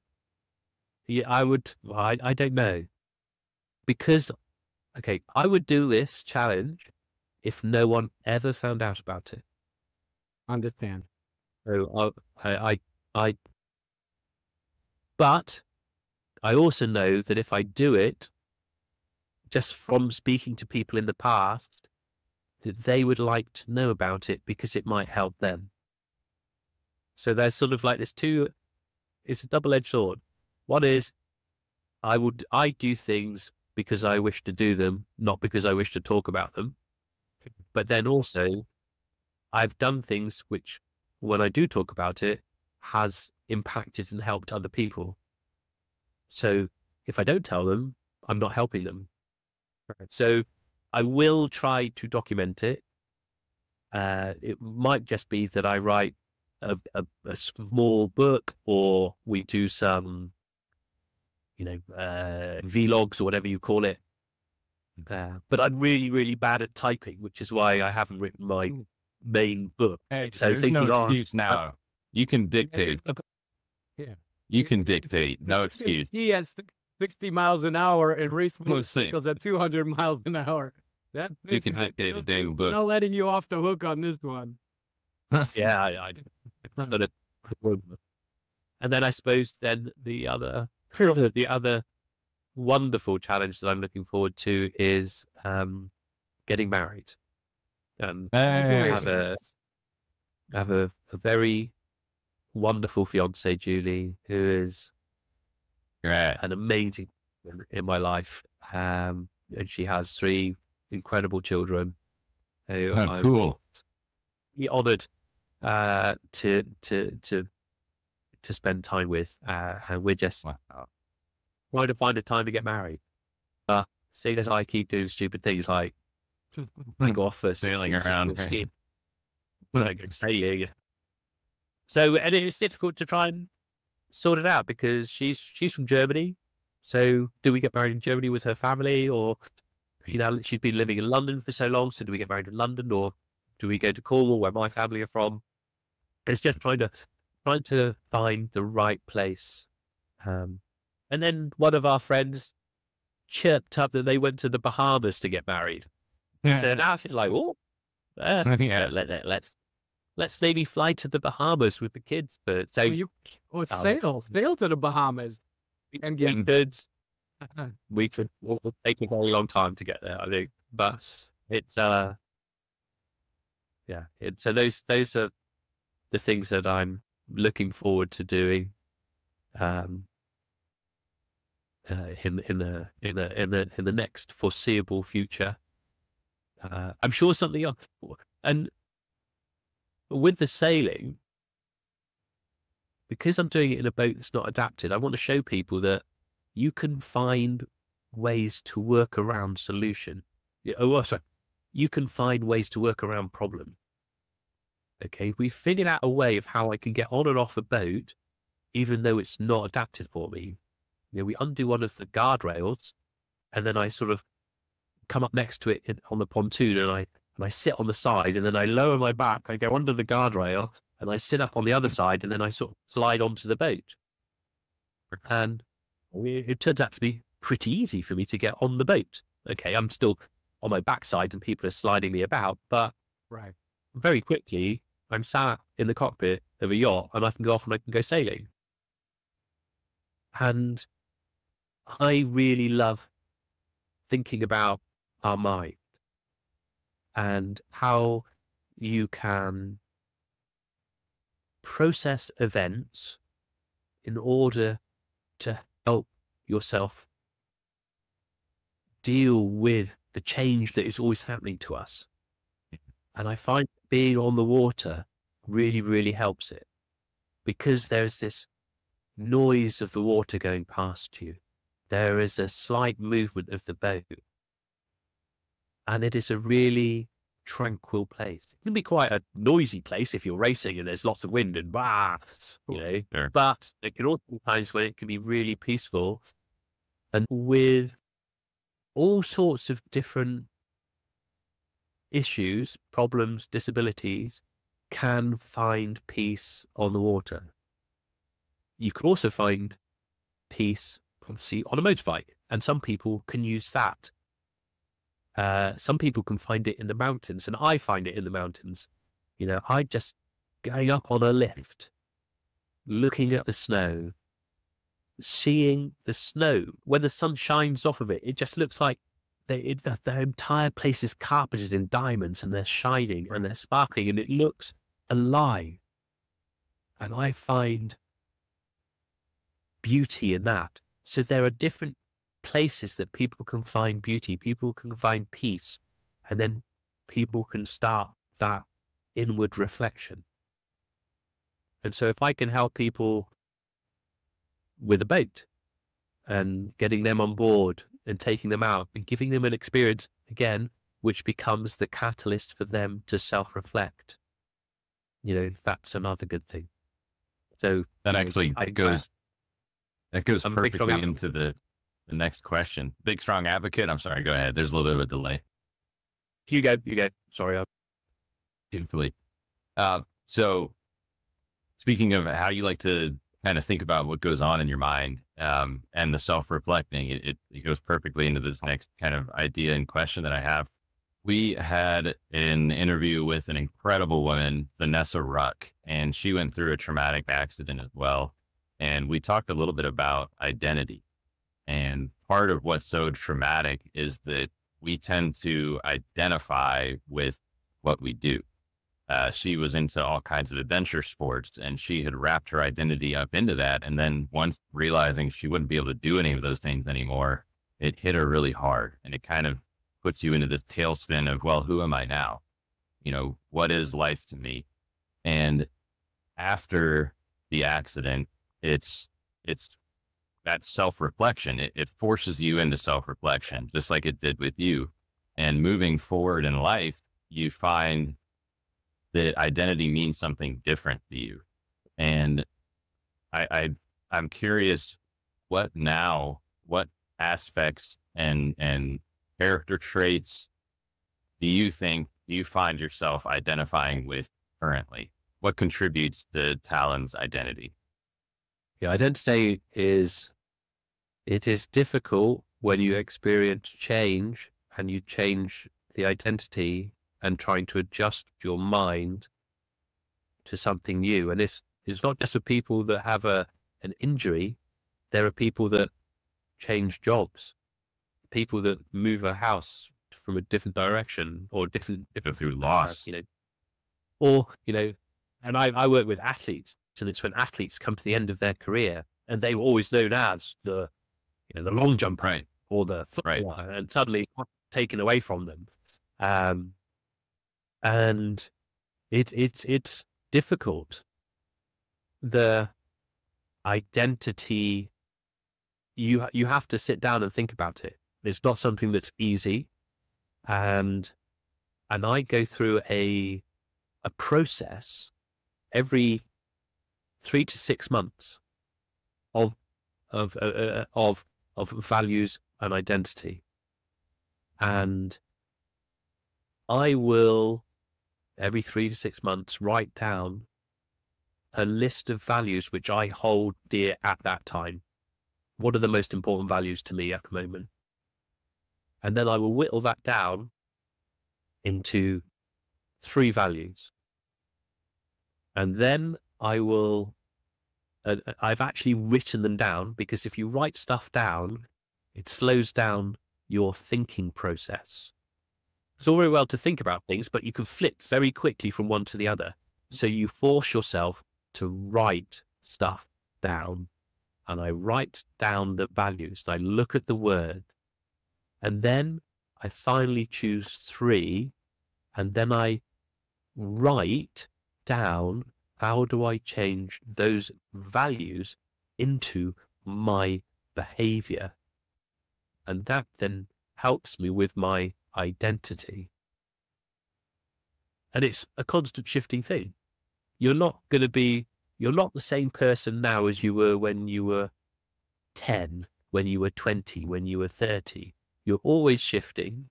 Your values are always shifting, and things realign. And so your identity is constantly in a state of flux and constantly moving. So by going through that process, I can always identify what is important at this stage of my life. There are some values which seem to come up time and time again that always make it into my top 10. And, there's some that often reappear in my top 3. And that one is sort of, the meaning sort of remains the same. The actual descriptive word often changes, but often it's like being honorable to your word. So, or honor. So you always do what you say you're going to do.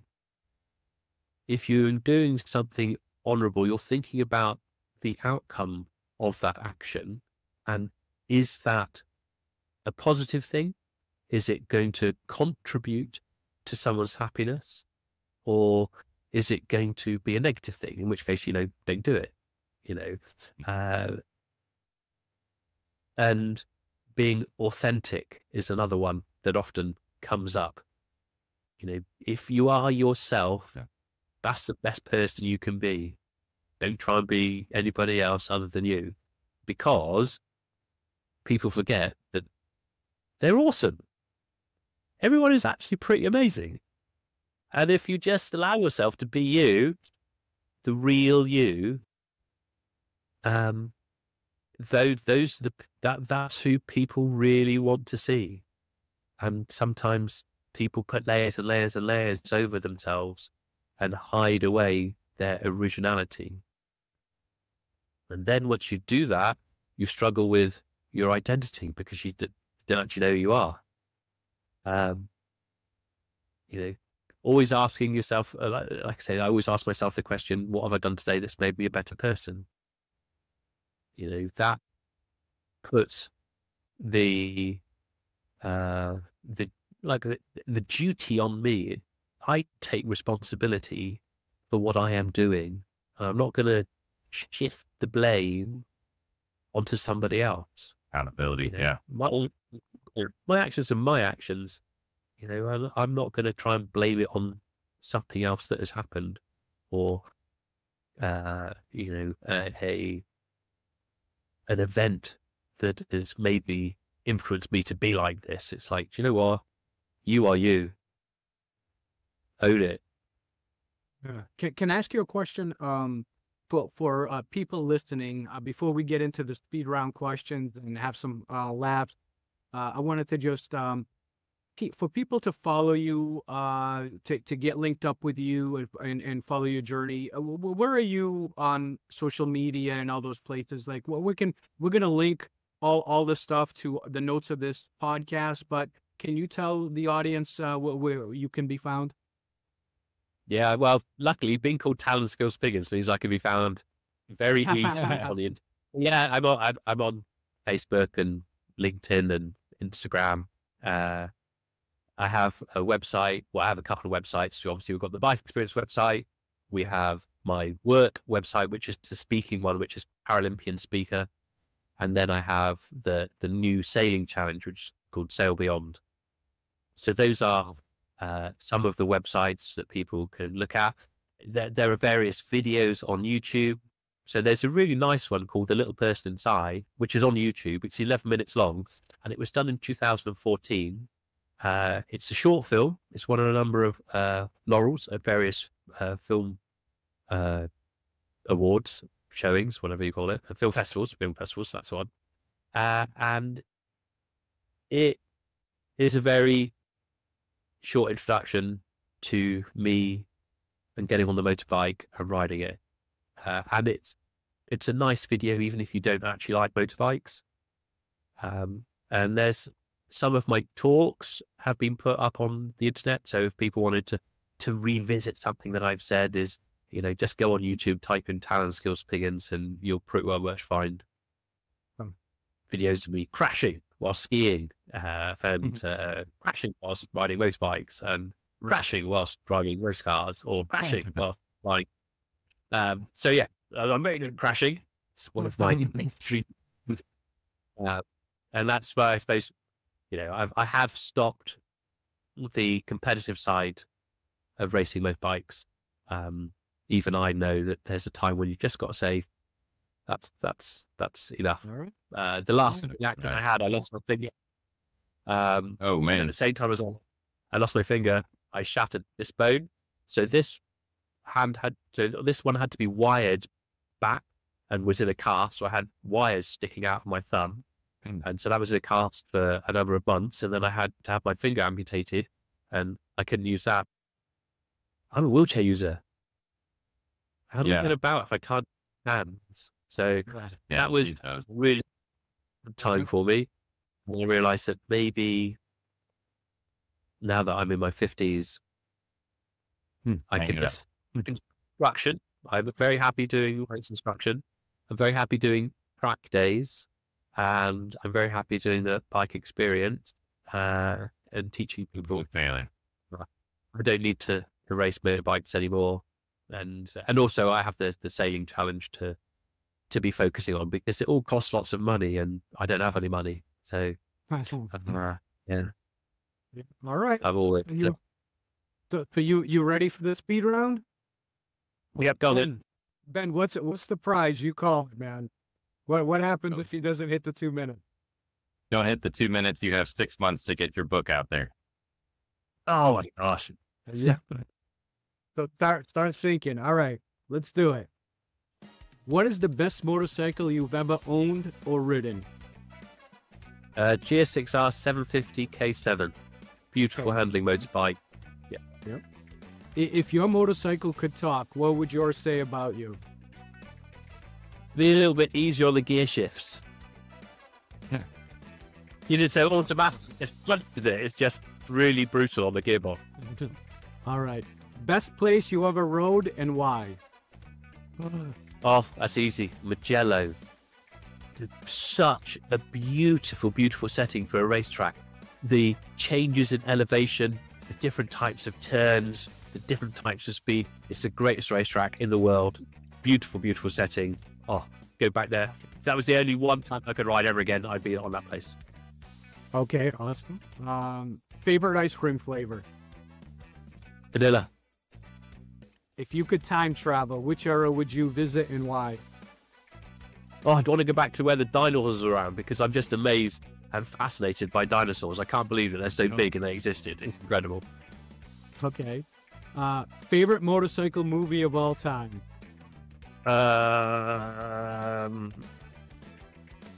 It's The Great Escape because it's sort of in it. Oh, yeah. Yeah, does that count? Yeah, of course. Steve, Of course. Steve. That's a classic. Okay.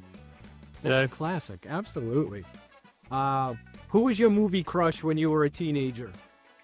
Oh, who was the woman that was in Weird Science? Oh, Kelly LeBrock. West. Yeah. Oh my Yeah. God, me too, dude. It was unbelievable. Oh, wow. Yeah. That's awesome that you remembered that, man. That's awesome. Yeah, she was smoking hot, man. That movie was funny as heck. All right. If you could meet and have dinner with one person, past or present, who would it be? I'd want to go and have dinner with Robbie Nash. He's a American windsurfer. He is one person I look up to. I respect. He's in his 50s. He's still windsurfing. He's still out there doing it with all the younger generation. He won the World Championships when he was 13. What a legend. I wanted to become a professional windsurfer, and I wanted to go to Hawaii, and I wanted to learn from him. I never did. That's awesome. That's awesome. One law you would change if you were president for the motorcycle community? Full integration of able-bodied and disabled in all countries. Racing. Okay. Best piece of advice you ever received? Okay, I received a piece of advice from Christopher Reeve, as in Superman. So he found out that I was paralyzed, and he told me to remember that I was still me. Wow. That's awesome. He didn't sign it, which was a bit off. I'm joking. He can. You know, he is another inspiration as well, Christopher. Yeah, for sure. For sure. If you could get on stage and sing or jam with one band, who would it be? You've got to be Queen. All right. That would be immense. Inside Freddie Mercury. Oh my gosh, he was just an incredible showman. That would have been amazing if I could sing. I would have loved to have done that. No doubt about that. That's a good one too. What is one piece of clothing you own that you love but your spouse hates? Probably my rabbit hat. I've got a rabbit. It looks a bit weird, but it's so warm. You know, it keeps my head warm. That's right. Who's your all-time favorite cartoon character? Tom and Jerry? Tom and Jerry. All right, Jerry. All right, that's good. Yeah, Tom and Jerry. What's the silliest superstition you follow before or after a ride? What? I always put my left glove on first. And the other thing I do is, I know it's not silly, but I always look up at the sky and I always ask my brother to ride side saddle with me. Or ride pillion. I always ask my brother to ride pillion with me, which isn't silly, but it is something that I will always do every single time I get on a motorbike. That's perfect. I forgot once. Look what happened. Really? Oh, wow. No, it was the only time That's the only time, the one time I forgot to ask my brother to ride pillion with me. And I came off. Lost my figure. Wow. Okay. Well, last question. Beside the One Gang Worldwide podcast, of course, What is your other favorite podcast? I like listening to The Fall of Civilizations. So I really like history, and I find learning from the past really fascinating. And hopefully we can learn not to repeat the same mistakes. But unfortunately, I'm not in charge of the planet, so people are making the same mistakes. Well, I'm looking sure. good on our end of the pond. Yeah, for sure. So I think one thing that we learned today is that, one, getting to know you, you're an amazing person, not just of the things that you've gone through, but my personal opinion is what's amazing about you is your mindset and how you've always taken everything that you've gone through and given back to others to help them along the journey. So we had a total blast getting a chance to know you, and thank you so much for coming on the show. I'm just going to have a disclaimer on that.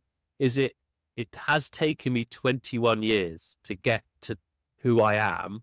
And I know that I'm not the finished article, so I'm going to keep on going, because sometimes I suppose when you give a talk or whenever I give a presentation or you hear a podcast, you just see a very short snapshot of my entire life and you think, wow, you're amazing. But do you know what? It took me, it's really a long slog, but it is achievable by other people. It just takes time, whether or not it's taking 13 years to accept being paralyzed, or I'm still in the process of accepting my brother's death, and that's 16 years. There are very big time scales involved, but you can, And it was great to chat with both of you, and I've really enjoyed it. Beautiful, Talan. I ordered the book for our kids. We're looking forward to it, and I'm going to be waiting not so patiently for the adult version without the nudity. Thank you, Talan. You have an awesome day. We really, really appreciate your time. My pleasure. Thank you.